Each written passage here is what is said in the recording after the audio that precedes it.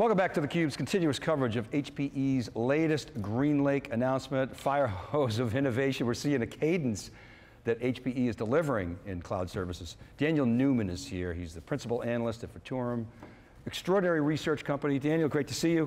How you doing, man? Dave, great to be in person again. 6 feet and safe, but it's good to be back. Yeah, it really is. It's been a blur, right? So we're going to talk about the pivot to cloud-based services. We're seeing that. Everybody's sort of leaning in. HPE's all in. We're going to talk about value and what this all means to investors. We're going to talk about data. But let me start with the whole as-a-service move. As I said, everybody's doing it. You see it, virtually every company's. HPE was certainly the first to say we're all in. They've communicated very well to Wall Street. You know, everybody's going to debate, no, we were first, no, we were first, but you got to evaluate based upon the actions that they're taking. How do you look at the trends in this space, and how do you look at HPE's performance? Yeah, I admired Antonio's early pivot. You know, when he got on stage and he said, we're going to move everything to as a service. I believe that was about 2 years ago now, and the ambition was to have it by 2022. It immediately stood out to me because the momentum was behind public cloud. You would have believed 3 years ago that every workload was going to be in the public cloud, and fortunately guys like us knew that wasn't true, but what we did know was the customers, the enterprise, were all becoming very comfortable, and the preference was starting to be shown with that consumption of IT, meaning subscription-based, moving from CapEx to OpEx. That to me was a signal that the timing was right. Now, once they got the timing right, it was really about how does this all happen, right? It's not necessarily just, oh, we're going to flip a switch and we're going to start to offer everything as a subscription, as a service. There's a lot of standing up those services, putting all that compute, all that network, all that storage into a data center, making sure that you have a way to accurately price it and make it quickly consumable, which is something, by the way, I've admired over the past couple of years, watching the evolution of the software that HPE has been rolling, whether that's GreenLake Central, Esmeralda, is that, you know, whether that's Kubernetes and the orchestration of, you know, hybrid cloud using containers, or that's just the ability to spin up a single compute workload in a timely fashion. That's the attraction to public cloud. So, you know, take HPE and its strategy aside, and yeah, what we have now is you have all of the traditional big iron IT OEMs all moving in this direction concurrently. They all understand from both a valuation standpoint, meeting Wall Street, and also meeting the customer where they are, they have to step up. They had to, whether that was what Dell's doing with Apex, Cisco with Plus, IBM's acquisition of Red Hat, all these companies were going from, you know, public to private, private to public, and then of course you got to go horizontal from edge to cloud as well. It's a lot to undertake, Dave, but it's an exciting time, and knowing that hybrid is the answer, the data is proving that, it puts a lot of these companies in a good position to compete. Now, you mentioned that is the customer preference for good reason, right? That gives them more flexibility, but there's also Wall Street's preference, right? Yeah. You see that, you know, huge valuations, companies like Snowflake, Datadog, Elastic, it's that annual recurring revenue that is appealing. They want that, they want growth. We saw Q3 HPE, they did a beat and raise. I think 1,100 customers for GreenLake they announced. The orders were up well over 40%. I think revenue was up 30+%. So those are the kind of metrics that Wall Street wants to see. Interestingly though, Daniel, of course the shift to an ARR model hurts the income statement, but it makes it more predictable. And that's what investors today want. What are your thoughts? Absolutely, I had a chance to speak multiple times over the past few years with the leadership at HPE, and it was the exact thing, Dave, that I raised. I said, you realize that it might be a sidestep or even a half a step backwards before you start to gain momentum. And the real problem with Wall Street is there's no patience. So you mentioned a couple of names like Datadog and Snowflake. These companies have exponential valuations to earnings because they don't earn anything yet. But most of the market is forward-looking, and the market tries to anticipate where growth is going to come, and SaaS companies tend to drive fast growth and fast multiples. This is also left for a somewhat slow growth of valuation for companies like HPE, despite the fact that it's doing a lot of the right things. You mentioned, of course, mid-double-digit growth in GreenLake, large customer growth numbers. You know, I believe you're usurping $1 billion in revenue or in subscription dollars. Fact check that. On their way to $1 billion, On right? their way, close. I know will be on its way. I think it's booked, maybe. Over 700 million in revenue. That so way, yeah. And so as all those the confluence of all those events, the market has to be able to basically cherry pick, though, a part of the business. And I think that's been a little bit of the problem, not just for HPE, but just for all these companies that are struggling with, smaller multiples of their PE ratios. This is true for Cisco, this is true for IBM, this is true for HPE. And I'll kind of close my thought here, but as the company continues to talk about GreenLake and it continues to lean into this, this is the part that has to rise to the forefront of the Wall Street investor, of the business media, to say that existing part of the business is stable, it's solid, they have great customers. However, concurrently, the part of the business that is the future, the subscription part that attaches to the public cloud, that is enabling companies to grow, that is where they're at, and that is why we see more value. There's a lot of value to unlock, and it's because these small multiples and the business is heading in what I believe is the right direction. And HPE last quarter cited they hit almost 35% gross margin, which is a high watermark for them. If you extract VMware out of Dell, they're in the mid-20s. So these are two different businesses, and I think that's a big reason why Dell's moving into the space. I almost think like the board conversation at HPE was, hey, let's not keep thinking about building boxes, let's build services, and let's add value to those services that are software-based, and then we can kind of control our own destiny as opposed to kind of Intel getting all the margins, or AMD, or whatever it is. So how do you see as a service driving value for HPE, its customers, and ultimately, what do they have to do to convince Wall Street? Recurring revenue companies drive higher multiples. It's not even a debate. And companies that have a large percentage of their business as recurring tend to drive much higher valuation and tend to also be more beloved by shareholders. The performance of HPE has been good. It's been solid. It's been in the right place, especially given the circumstances of the pandemic and the impact of on-prem IT. We all saw the explosion of SaaS, the explosion of cloud. SaaS and chips are hot. They're always hot. But everything that was sort of sandwiched in the middle became a little bit more murky throughout the pandemic times. And the ability for HPE and these companies that are in this space that are operating to be able to bridge this gap that companies have, 25% or so of workloads are in the public cloud. That means the rest need services from companies like HPE. So the TAM is growing because the overall size of the workload, the volumes of data are all growing exponentially, and that's an opportunity. But the market wants to see fast growth, Dave. I mean, they're not going to accept the single-digit overall growth if you want to get the kind of multiples of even a Microsoft at a 40 or a Salesforce at 100.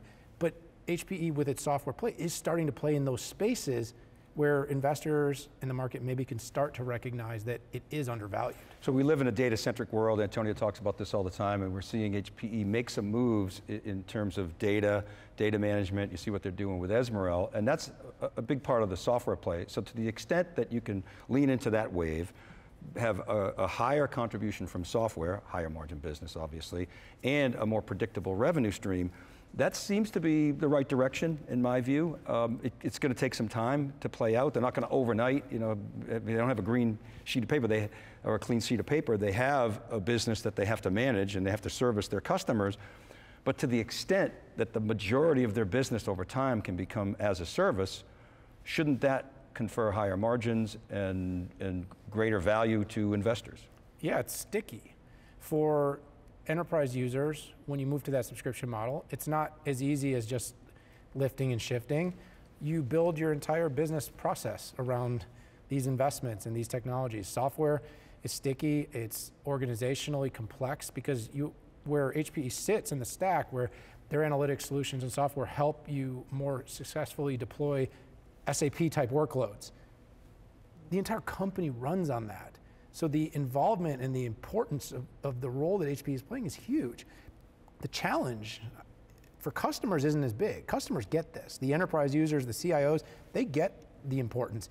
Wall Street, though, it's a little harder for them sometimes to digest, whereas they might be looking at something like a Snowflake that you mentioned that's fairly straightforward. Almost all of its revenue is pure subscription, and it's looked at as 20 years of perpetuity, whereas people are still trying to wonder, is HPE going to be sticky? Are these customers not only going to keep with HPE, but are they going to increase, right? Is that net revenue expansion going to take place across the portfolio? And as HPE rolls out more services, right? Started with storage, and then it moves to compute, and then it adds edge layer services. Are people going to buy the whole stack? Because that, of course, also, as we've seen with some of the bigger players, can be an extremely attractive value proposition. Well, I also think as they move into cloud, HPE's always been about optionality. So I feel as though with their data play, for example, they can get deeper into data management, but they can also partner with others. They're leaning into open source, so that means you can expand your portfolio. And that's kind of what the cloud game is like, here's the cloud, we got all these different options, choose what you want, we'll manage it for you, we'll charge you for that, but we'll take away that headache. That's a good business. Choose your own cloud adventure. Last week Oracle reported, and I'm only pointing this out because you look at the company and everybody was, what's with their IaaS number? Why is it not bigger, smaller? Why don't we know, right? But over the last couple of years, we've realized that it's no longer little c and big C. Little c, which I would call infrastructure as a service, no longer exists. Cloud is one big number. So HPE being in the cloud through its hybrid services, its software, its platform support, is just as much about being in the cloud as a company that offers IaaS or a company that offers SaaS. However, convincing the market that this is the case is the trick. We're starting to see companies, because you hear when IBM reports how their numbers are, they're tying in all kinds of global business services, and they're tying in Red Hat numbers, and then they're tying in their public cloud numbers.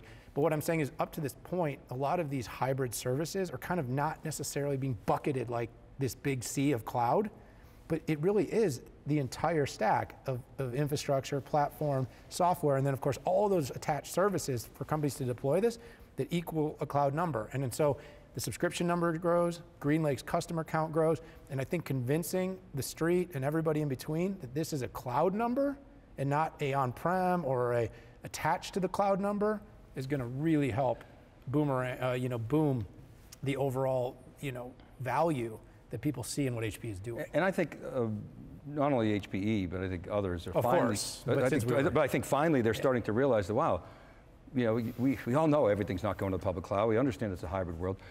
Public cloud companies, the hyperscalers, collectively spent $100 billion last year on CapEx. That's like a gift to a company like HPE that can connect the dots, and create that abstraction layer that hides the underlying complexity. We'll take care of that for you. We'll make everything cloud native. We can bring cloud native on-prem and out to the edge, which is like the Wild West. That's a $1 trillion opportunity. There's no limit to market potential for companies out there, and HPE specifically. Well, the edge is a massive opportunity, and that's what I said. A lot of us are, and we do this ourselves as both analysts and sometimes as media personalities, is we like to debate how big the opportunity of cloud is. And of course, there are some firms that try to market size this, but I actually think it's extraordinarily difficult to market size this, especially because of the edge. You talk about data and analytics. I recently attended the IAA event, it's a car event in Munich. And you just look at the amount of data that vehicles are going to be creating in the coming years. They're basically massive rolling data centers full of chips, compute, networking, storage. This is all going to take significant infrastructure investments at scale, and it's creating this humongous opportunity at the edge. And you look at 5G's impact, and as we roll out 5G at scale, every one of these things brings more data, connects more devices, and all that intelligence needs infrastructure. It needs software, it needs services. So the overall TAM, Dave, is going to continue to grow, and I think if anything, it tends to be underestimated because it's really hard to define just how big the data equation is actually going to be in the market. And digital changes the equation. It's no longer server, storage, networking, database. It's cloud services that are enabling digital transformations. I'll give you one more thing that just crossed my mind, but I think is important, is if you even look at the ESG and sustainability efforts that most companies are going to be taking, the amount of investment in trying to capture, comprehend, manage just the data and analytics to understand your footprint and understand how you are going to achieve carbon neutrality and how you are going to do this up and down. I mean, that's just one thing. And of course, I wouldn't call it table stakes, but at this point, the market expects every company to be making this kind of investment. Well, when you run a multinational global enterprise that has edge, that has data centers, that has manufacturing facilities, there's just unbelievable requirements on technology. And again, we got to connect that public cloud somehow. So we can't ignore the fact that those public cloud players are all addressing this. They're all bringing solutions out. But companies like HPE, this is where their sweet spot is. And this is where I believe they're going to have to compete very aggressively and efficiently to show we are a great partner to the public cloud, but our legacy and our capabilities mean we understand this part of the business. We believe we're the right fit. And trust me, the Azures and AWS they're not going to make this easy. They're going to be competitive, but they're also going to be very cooperative. Well, and they're coming into the home court of the on-prem vendors, so that's going to be interesting to see how that plays out. As an observer, as an analyst, what do you want to see from HPE GreenLake Cloud Services? What are the areas that you're going to be watching that could serve as indicators of success and momentum? Well, we didn't even talk, because we did talk about some of that, but we didn't even talk about AI and ML, for instance. All this data itself has to be managed and processed. So the fact that you're getting to that data management at scale, the fact that you're building out orchestration for containers, well, this is because of that data deluge, conundrum, whatever word we want to use for it. But the best companies in the world are going to find a way to extract more value from that data, and that's going to be through the application of AI, of ML, of neural networks, deep learning, and other important capabilities. Having a foot into that, Dave, is something I want to see HPE, and it already does, but I want to see the participation there. This is an area that I think public cloud is doing really well.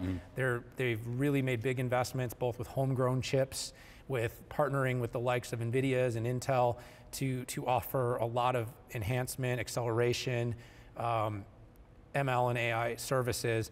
I think this is going to be an area that on-prem and through hybrid offerings, we're going to want to see the company compete. And then of course, I think back to the one thing, Dave, I'll just kind of wrap on this, is that customer growth. I mean, you talked about how to get valuation, how to get the street up.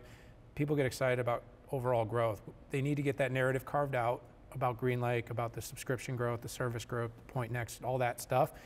But all that has to start to equate to overall growth. You know, I think it needs to be at least high digit single overall percentage growth, especially because the whole portfolio is supposed to be there. You know, companies that get those big multiples are growing fast. Yeah, and growth on that large of a base would get people's attention. You mentioned custom chips. HPE, you know, HP's heritage and HPE, they have chops in custom silicon.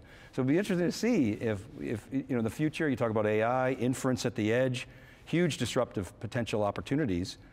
And I'm really curious as to see how that plays out, because that is another $1 trillion market opportunity. Daniel, thanks so much for coming on theCUBE. It's great to have you. Look forward to working with you in the future. Yeah, it's great to be here, and sorry we didn't get to those chips earlier. We could have gone down a whole nother that's path. Another half-hour segment. Great to talk to you, Dave. All right, and thank you for watching, everybody. This is theCUBE's continuous coverage of HPE's big GreenLake announcement. Keep it right there for more great content.